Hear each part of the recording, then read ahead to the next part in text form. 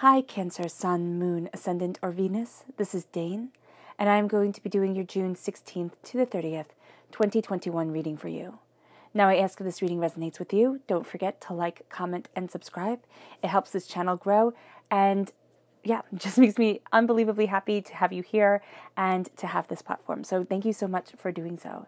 If you're interested in any of the cards that I'm using, they will all be listed and linked in the description box below.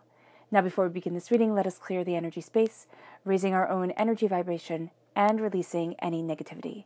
So take a nice deep breath in, exhaling whenever it feels comfortable for you.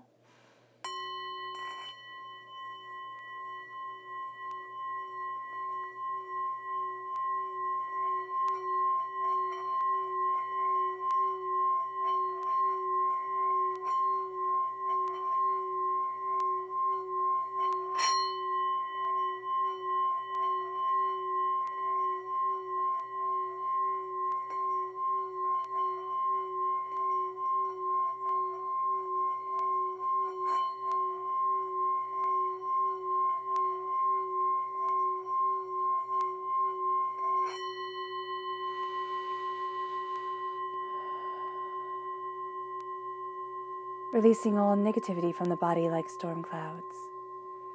Letting yourself feel calm, centered, and at peace as we enter into this safe and loving space. Let's let the bowls sing as we see what the tarot has to say.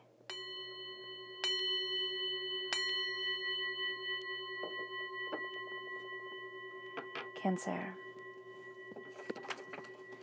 June 16th to the 30th, 2021, Cancer. June 16th to the 30th, 2021, Cancer. June 16th to the 30th, 2021, Cancer. Angels and spirit guides, show me clearly. Guide this reading and show me clearly, angels and spirit guides.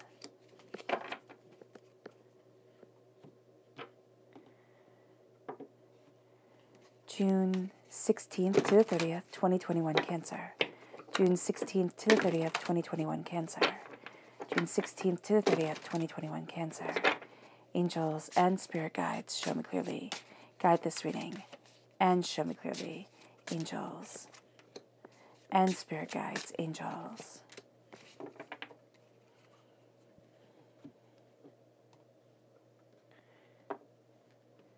June 16th to the 30th, 2021, Cancer. June 16th to the 30th, 2021, Cancer. Angels and spirit guides, show me clearly. Guide this reading.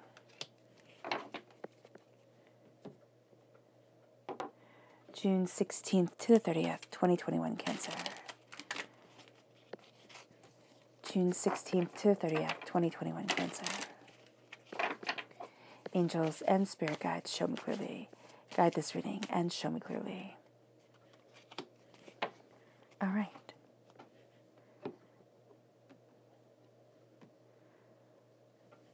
So at the root right here is our rooted self at the bottom.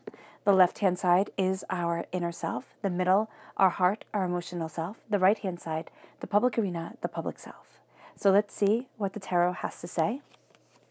We have the Wheel of Fortune, the Seven of Cups, and the Devil. The Devil is Capricorn energy. Time frame is December 22nd to January 19th. Our inner self. We have the Ace of Cups and the Eight of Swords. Interesting. Our emotional self, we have the Six of Wands and the Five of Pentacles. There's a pattern here. Okay. And then in our outer arena, we have the Nine of Swords, the Queen of Wands, and the Lovers card. So the Lovers also represents Gemini energy. Time frame May 21st to June 20th. If you're born on the cusp with Gemini, or if you have Gemini in your chart, this is going to come out quite powerfully. Just as if you have Capricorn in your chart, this is going to come out very powerfully too. So what's interesting here is that you have Blessings card and then a hardship card. So in each area, you have a blessing and a hardship.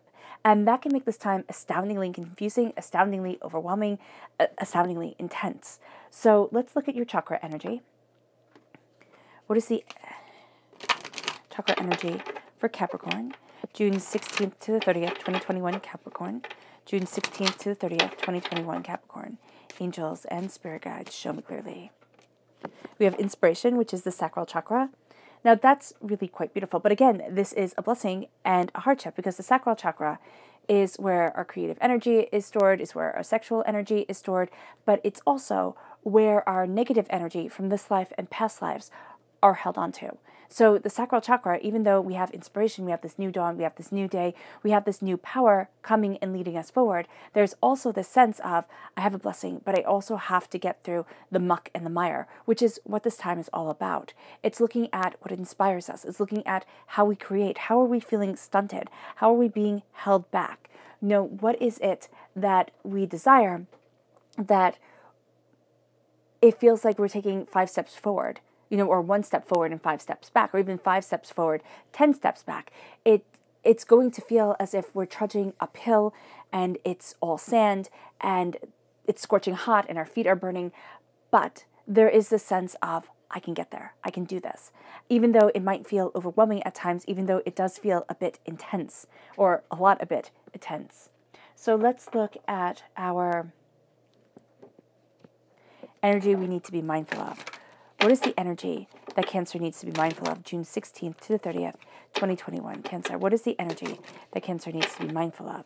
June 16th to the 30th, 2021. Cancer. Angels and spirit guides, show me clearly. Guide this reading. The Princess of Wands. It's letting our passion get the best of us. It's going to be something that we need to be mindful of because this is a time, again, we can see progress and then also struggle, and we're going to tend to overshoot. We're going to tend to think, if I just put more on my plate, if I just push harder, if I just go harder and longer and stronger, I'll be able to get there. And this is going to be a time where that isn't necessarily the case. We need to step back. We need to connect with our souls and ourselves and what we desire and where it is that we want to be. What are we doing for ourselves and what are we doing for others to let them know that I'm not going to be held back or I'm not going to be denied. There is also a sense here with the Princess of Wands, fire sign energy, Aries, Leo, Sagittarius, that we are going to be very attracted to and very drawn to people who are very passionate, but don't have the stable ground for which to build that passion off of. This is a princess. So they're not a queen, they're not a king. They're going to be a person who is starting, and they're not going to see things the same way. They're not going to have the long-term goals that we need to have in our corner in order to succeed, in order to achieve the way that we want to. So just being mindful of that, and that they're going to use us and emotionally drain us to be able to kind of energize themselves a bit more. Now, at our root is the Wheel of Fortune. The Wheel of Fortune, well, it starts with the Wheel of Fortune. The Wheel of Fortune is tremendous change coming forward. We're entering into a new season.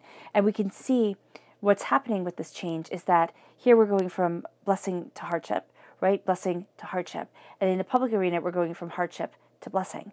So what we're doing here is we're having this transition, and in our inner selves, there's a sense of, can I do this? We're going to have this desire to hold ourselves back based off of past failures, doubts, fears, negativity spoken over us, like a curse when we were little. There's going to be these hurts and these pains from past relationships that come forward, and we're going to be looking at this rather intently during this time and intensely during this time.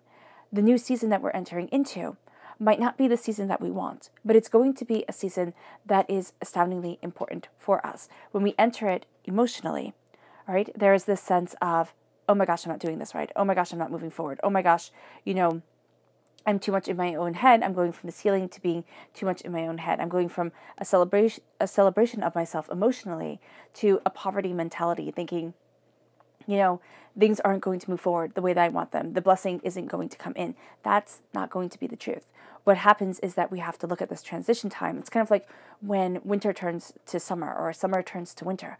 The first couple of weeks or the first couple of months, you can feel really cold or really hot, and it's uncomfortable, but then your body adjusts. And this is going to be what this time is for us, where it's like, okay, my body is adjusting to the change. It's kind of like the spring and fall period, the time of adjustment, so that I can be able to bear the intensity that is coming. And it leads us to our dreams. So there's a shift personally, powerfully, intensely, that is moving us towards looking at our dreams, understanding our dreams, knowing that the seas have parted so that we could see ourselves, what we want, what we desire, what we need, what we long for, much more openly and much more clearly. It brings us back to our sacral chakra, our creative energy that's moving forward, the inspiration that is guiding us. We're going to see the seeds of our personal doubt, our hurt, our pain, our disappointment starting to part. And as we see this, we start to see, what is it that I desire? Where is it that I want to be? What have I held onto as a sacred dream for myself that I haven't let myself walk into? I haven't let myself go after. And as we see this, and as we say this, and as we start to open up the doors to ourselves and for ourselves, we start to see the place that we retreat to in our own mind that is a healing place, is a powerful place. But instead of it being locked away, we start to bring it to the forefront of our reality. We start to look at what we really want and what we really long for, and what are we doing to sabotage ourselves, because self-sabotage is absolutely a thing. So we look at our sabotage, we look at our doubt, we look at our fear, we look at our chaos, and we call it out. And we look at our dreams, and we call them forward. And it brings us to the devil. It brings us to that energy of, I can't. Now, whether you believe in the devil or not, that's neither here or there. The pictorial representation of the devil is not a good one. There is a sense of feeling chained, feeling bound, feeling as if I can't move forward the way that I want to, as if somebody else pulls the strings. And this could be also those moments in life where we're on the brink of something big, and then sorrow starts coming over, doubt, fear, negativity. We start to feel as if, I failed in the past. So what makes me think I can move forward in blessing now? I haven't been able to call forward what I want, what I long for, what I need. What makes me think that I can do it now? And there's a beauty that starts to come with the devil. And that might sound odd, but it comes when we start to realize what is holding us back, our addictions.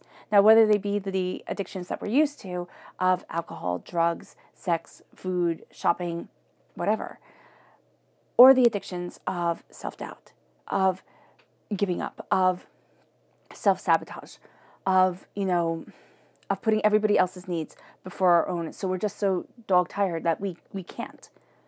And we start to call that out and say, why am I doing this to me? Why am I holding myself back? What is it that I'm afraid of succeeding at? What is it that I'm afraid of achieving? And as we start to see this, now this could be in the public arena, this could be in our inner selves, this could be towards a dream that we have for our lives, but we always tend to get just so far, and then we lose interest.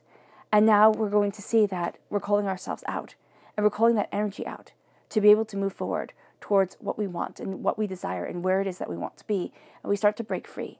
This is just negativity. The devil is simply negativity, is the chaotic representation of life, and life is chaos. Human beings are chaos, and it's that chaotic form coming forward and saying, you just have to stay here. You don't get to have what you want. You get to stay in the chaos. And what we're going to see is inwardly, we're healing from this. We're looking at ourselves emotionally, we're looking at ourselves honestly, and we're going to see that divinity, God, Source, Spirit, however you see the divine, the universe, Cancer, is handing us a gift just for us. It is the Ace of Cups. We are represented by the cups in the minor arcana. We're represented by the Chariot in the major arcana. We are being handed this gift, and it is starting to change the way that we see things. It's starting to change who we are. It's starting to change how we hold ourselves.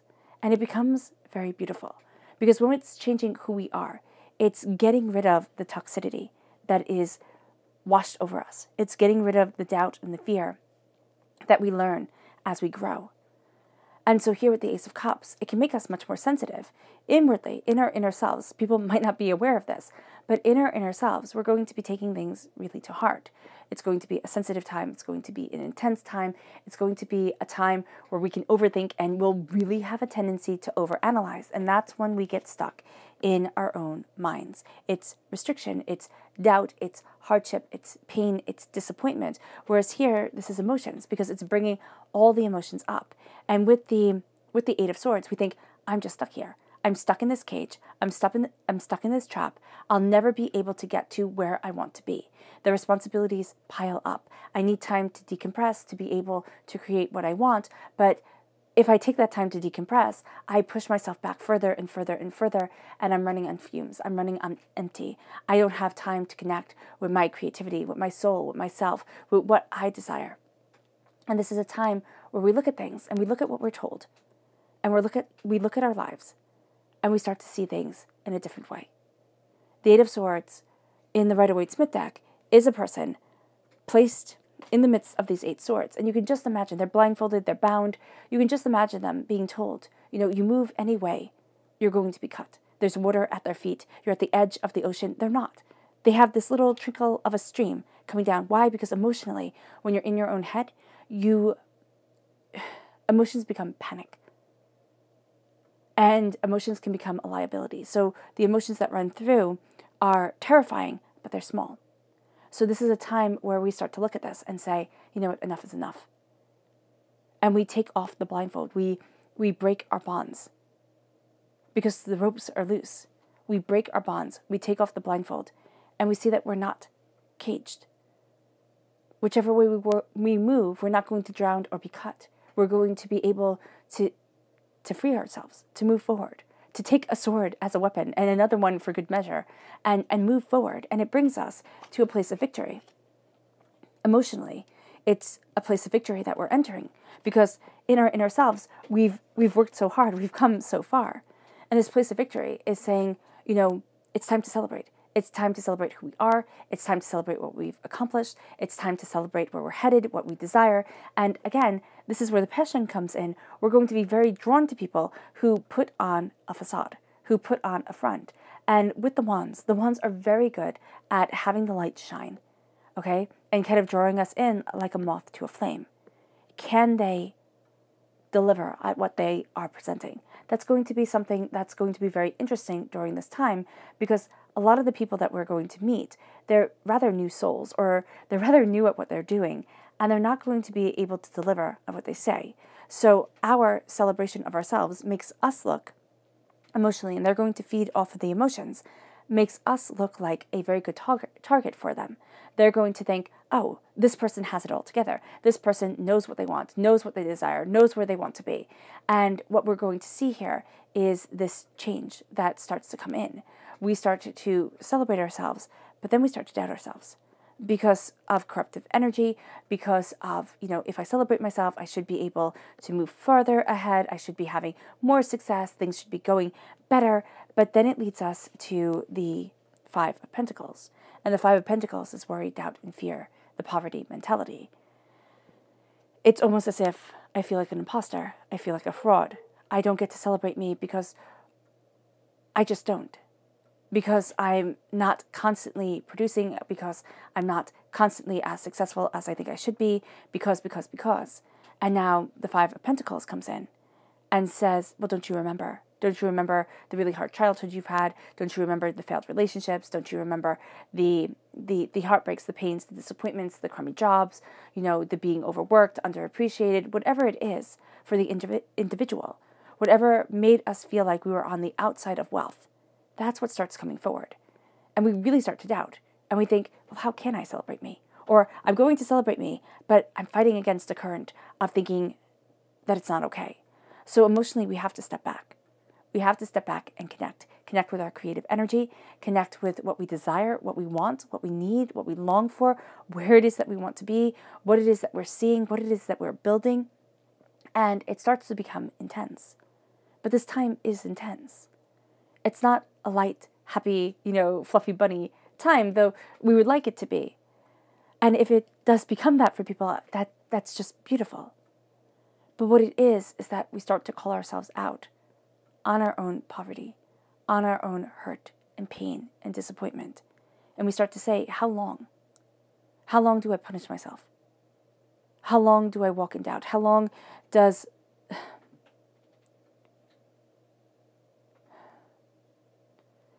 money get to be my guide emotionally? Because when we're talking about emotions, we're talking about our passion, we're talking about our emotional self, our truth of the heart. And this comes from curses spoken over us when we were little, hurts and pains and disappointments, doubts and fears. And when I say curses, it doesn't mean like Maleficent coming in and cursing the child. What it means is that, people said negative things. Now, whether they said them to be mean and hateful and spiteful, or whether they said them because they were tired and overwhelmed and they didn't want to hear the kids sing their song the 18th millionth time, or even just once. That's irrelevant. Pain is pain. And as we are experiencing it, to say, it has kept me from where I want to be, that voice comes in and it haunts me. That's when we have to look at it.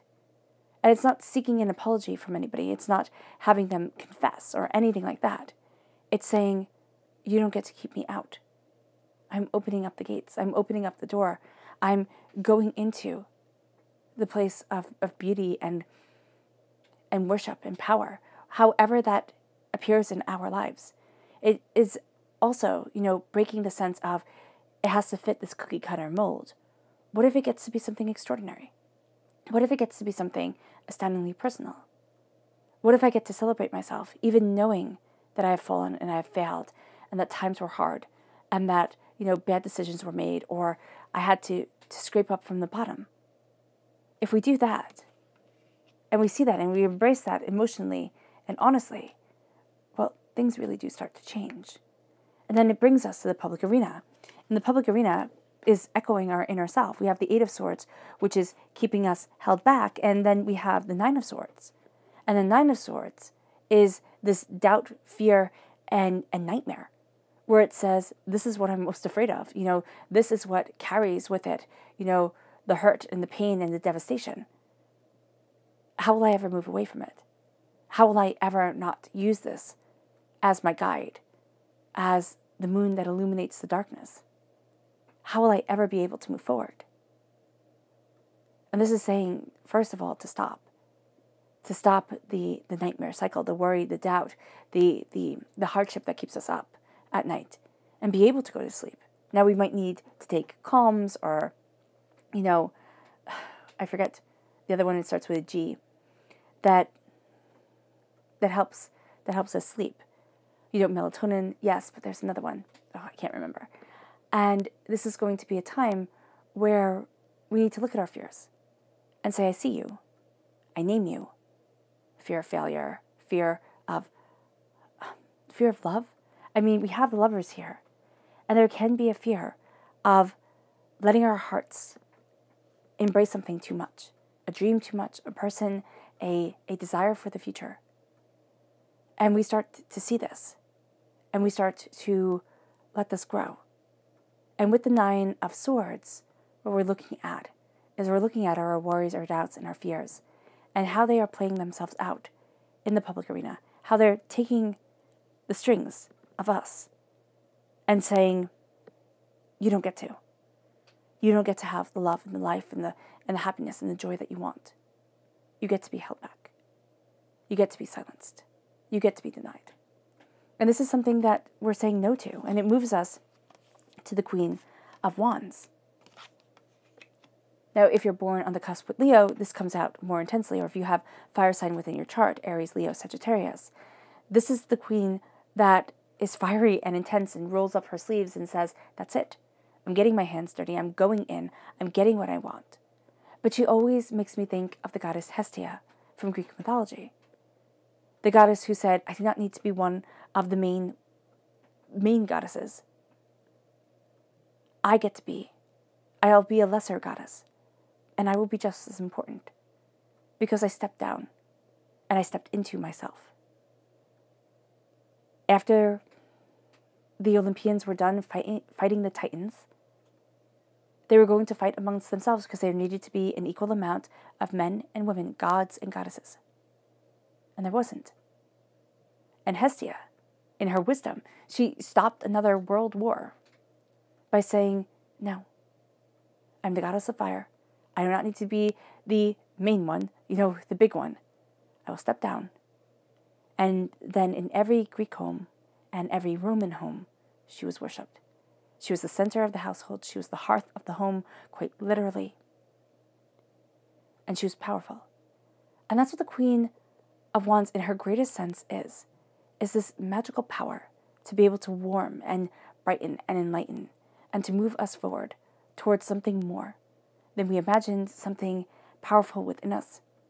this sense of connection and community and purpose that doesn't need to be shouted from the top of mountains, but needs to be lived with purpose and integrity. And it brings us then to the Lovers, a sense of falling in love with life again, the sense of knowing that there are always going to be at least two ways of looking at a situation, of looking at a problem. It's looking at what we want, at what we need, at where we desire being. It's moving forward towards a blessing. And it's letting love in. It's calling ourselves out for our own idiosyncrasies. And it's letting us move forward towards a blessing, towards a hope, towards a dream. The Lovers is the opposite of the Devil. It's not depicted as well in this deck. But the Lovers in the Rider-Waite-Smith deck is a woman and a man standing with an angel over them, with a tree, a fire, and a tree with a serpent and fruit, of course, and a tree of fire. And here we have them kneeling in supplication beyond a beast that holds a cow and skulls. We're not bound. If we can get out of our own way, if we can call ourselves out and be brutally honest, we will start to see our world open. And we will start to see us manifesting what we love, what we desire, what we want, what we need within our public arena. Despite the chaos within us. Actually, it's not despite it, it's because of it. It's because it's called us out and called us forward. It's because we're seeing things in such a different way, in such a powerful light. Now it moves us to our subconscious chakra message, which is listening, the throat chakra. The throat chakra is important because so often we spend our time speaking and speaking and speaking. And we think the throat chakra is all about our communication. Now it is time to step back and to listen, to take it in, to hear, to understand. And it brings us then to our subconscious energy to be mindful of, which is the King of Pentacles. We need to be mindful of not breaking it all down into cause and effect. We need to step back and look at things in a humane way, in a powerful way, in an insightful way that moves us forward, that starts things anew for us, that leads us within inspiration.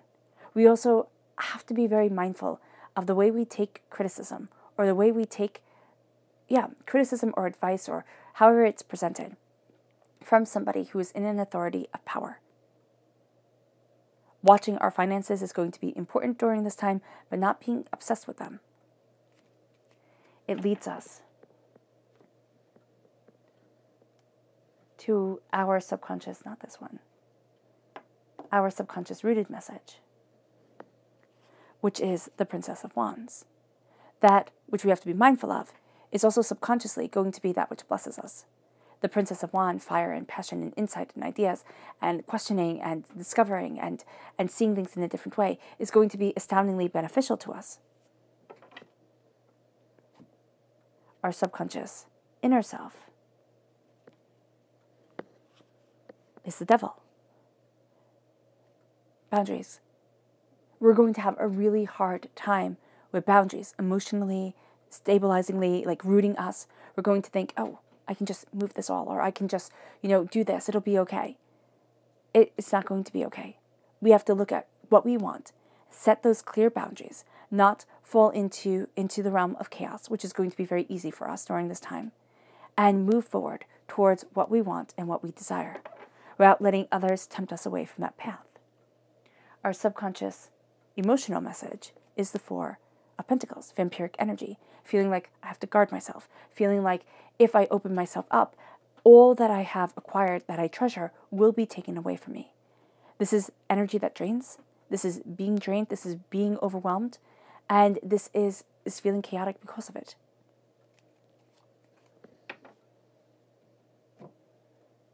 It moves us to our subconscious public arena message, which is the Chariot.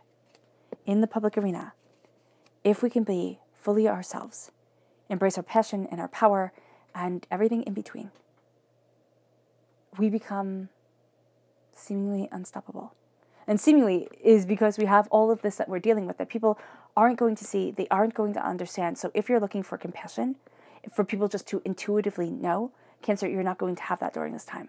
You're going to need to tell them. You're going to need to say, listen, to a friend or to somebody, or just in like the workplace or at home, I need you to step back just a little bit. Like I need just a little bit of time. I need to gather myself. I need to take a minute, either go and get a tea or a coffee, or, go outside for lunch and be able to breathe the fresh air, be outside, at home. This is what we're going to need to do in order to keep on moving ourselves forward, in order to be inspired the way that we want our inspiration to come. And the fact that the Chariot is a powerhouse. We don't often think of it, but chariots were driven by kings and queens. And so here, to drive our chariot, to move forward, we have to command this level of authority, of this level of power, and absolutely embrace it within ourselves. All right, Cancer. I hope this reading has resonated with you. I wish you nothing but light, love, peace, and happiness. May harmony always be with you. I'm sending loving, healing energy to each and every one of you. I love you all, and stay safe. Let's end this reading with a meditation, a clearing away of negative energy, a raising of our positive energy as the tides turn and as the seasons change and we see where it is Spirit is taking us, divinity is taking us. So take a nice deep breath in, exhaling whenever it feels comfortable for you.